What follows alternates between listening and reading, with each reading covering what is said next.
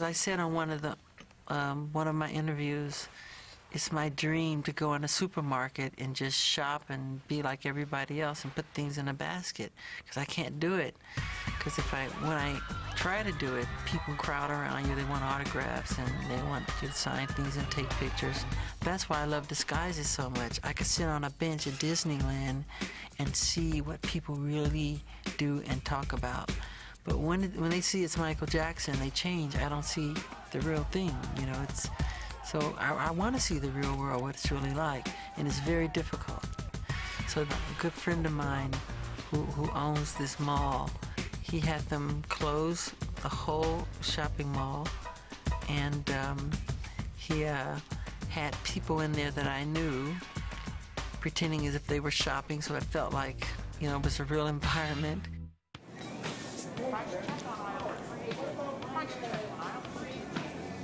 Had my cousins dressed like they were bag boys, and I went shopping. It was great. They planned everything right down to the music.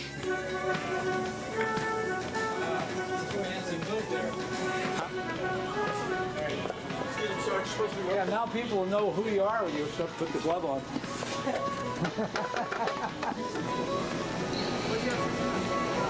Where's the gun?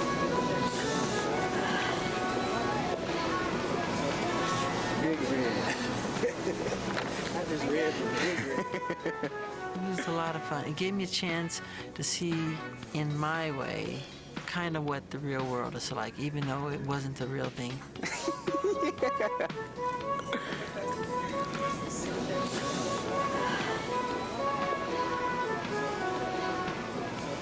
Eventually, I started recognizing people, like the woman in the blonde wig is my nanny.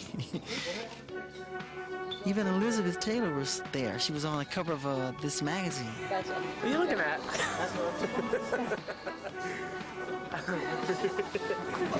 Where's your card? It is. Oh, that one right there. Everybody was messing with me, trying to steal my card. But Will does not. Is there a problem here? Where's my card? Wait. Oh, no, trade cards with you. Messed up here. These are my things. Where did my card go? Right there. Just take that one. Was he trying to steal your card? 100%. If you can't keep track of your card, you shouldn't shop.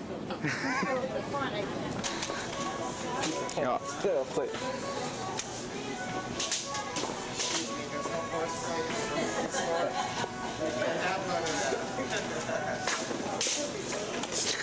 He's like, I gotta buy that. Michael Bay.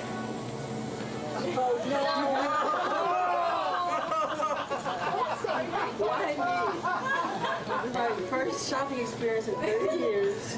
Just remember, Michael Jackson ice cream. It was just like being at Disneyland, in my opinion, because I got to do something that I usually don't get to do.